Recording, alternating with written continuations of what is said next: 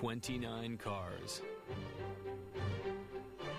29 visions of automotive perfection. 29 objects of unmatched beauty.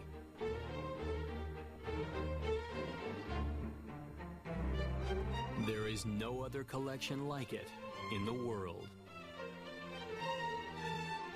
And they all belong to one man, Ralph Lauren. In the world of fashion, the name Lauren is synonymous with timeless elegance. An inspired vision that has come to represent an authentic American style. And in Ralph Lauren's world, inspiration often comes from the most unlikely places. In his world, the curve of a fender becomes the curve of a dress. The form of a windshield meets the function of elegant eyewear. And the leather of a seat meets the leather of a jacket.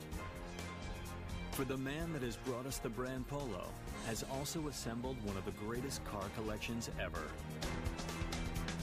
His clothing may be legendary, but his automobile collection, rarely seen by the public, has pushed cars to a new level, inspiring an exhibition in a museum of fine art, where the question, "Are cars art?" will be put to the test. This is the car collection of Ralph Lauren, the pinnacle of speed, style, and beauty in automotive design.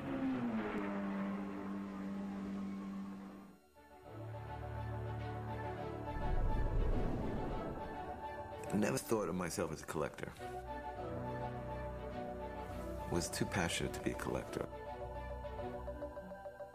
I've been inspired by cars. I've been inspired by details on cars. I've been inspired by dashboards. I've been inspired by the shapes. Ralph Lauren's car collection is a personal passion. More than 25 years in the making. The greatest names in automotive history are all here. The brashness of Bentley, the elegance of Bugatti, Ferrari, Alfa Romeo, Porsche, Mercedes, and Jaguar. It's like no other car collection in the world. All hand-built. Some of them only one of a kind. Others with unmatched racing pedigree. Like Ralph Lauren, they are classic, timeless, each with its own story to tell. What makes Ralph's collection unusual, or I'd probably use the word special, is a couple of things. First of all, he focuses a good portion of it on the best. This is really amongst the best of the best. Also, the focus on aesthetics. Everything in here is beautiful or interesting. There are no ugly cars in the collection. Ralph Lauren's collection is absolutely one of the best that you will see, largely because it demonstrates the personal taste of a true connoisseur. It is no surprise that Lauren, one of the great American designers, would be drawn to some of the greatest names in automotive design. Men like Enzo Ferrari, a race car driver turned manufacturer, whose creations have become the gold standard of Italian sports cars. Ettore Bugatti, a designer born into a family of talented artists who poured the inspiration of a great master into each of his works. And W.O. Bentley, whose powerful, boisterous cars dominated racing in the 1920s. Ralph Lauren has such an aesthetic sense. Essentially, his business is based upon his own aesthetic sense. And that's demonstrated absolutely by not just the quality of the cars that he's chosen, the cars that interest him, but the manner in which they're presented, the way in which they've been restored, and the sheer overall aesthetic of them as a whole. It is an overall aesthetic that serves as a constant source of inspiration for Ralph Lauren's design and his advertising. I'll never forget shooting our women's collection campaign. The clothes were very sleek and had an architecture to them not unlike his cars. When you're laying out an advertising campaign, Ralph always wanted a hook, some kind of contradiction. I saw the scoops, and there was a spirit, there was a connection between this red cape that this girl was wearing and the cars. They were very similar in their excitement of the spirit of the folds in the silk and the folds in the metal in terms of the design of the Ferrari. The marriage of an elegant red cape with the sexy curves of cars created a campaign like few others. A campaign born out of a part of Ralph Lauren's car collection that runs deep. 14 cars. Fiery. Sexy. Italian. Ferrari. Alone, they are some of the most beautiful cars ever built. Together, they are an overwhelming vision of automotive elegance. Some people are surprised to find he has only 14 Ferraris because they'll know some guy that has 25 Ferraris. And I just said, well, that's kind of nutty, because that's like saying I have 25 $1 bills when Ralph has 14 $100 bills. That's the difference. You can either get the ordinary or you can get the best. This is the best. Nearly every year between 1954 and 1973, a golden age in Ferrari racing is represented, each car with a story to tell.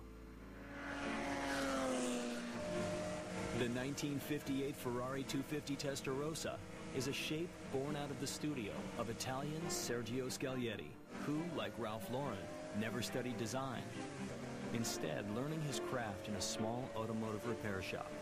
Rather than putting pen to paper, Scaglietti would design by eye, guided by the elements of good taste, aerodynamics, style, and function, all of which came together in a design some consider his masterpiece. The car put the word Testarossa, redhead, on everyone's tongue, and was the parent of great things to come. Ralph Lauren's 1961 Ferrari 250 TR61 is one of only two ever built and helped make the Testarossa a racing legend. Less than 2 months after being completed, the car faced its first challenge, the grueling 12-hour race at Sebring International Raceway in Florida, where it ran away to victory. The car caught the eye of a rich young Italian, Count Giovanni Volpi di Misurata. Count Giovanni Volpi di Misurata. What a wonderful name for a young 21-year-old blade. You imagine, he must have been absolutely the king of the kids then. The brash Count bought the car with a single goal, to make it faster and take it back to Sebring again. He went back to Sebring in 1962 with this Testarossa, and it won the race again, beating Ferrari's team cars in the process. What makes that interesting is very, very rarely does a car win the same race 2 years in a row. This is one of those rare cars. What greater piece of customer service could you provide than that? It can't be bad, can it? You know, you buy a car from the factory and they screw things up and you come through and beat them. I think that's pretty good. Ralph Lauren's Ferraris are some of the finest ever built by the manufacturer. Yet for Lauren, they represent something more. Those cars were done as race cars. They were not done as cars to just sell beautiful cars in a showroom. They were race cars. They built engines, and then they wrapped those engines with metal. And the fact that they had a function first is what was so appealing to me.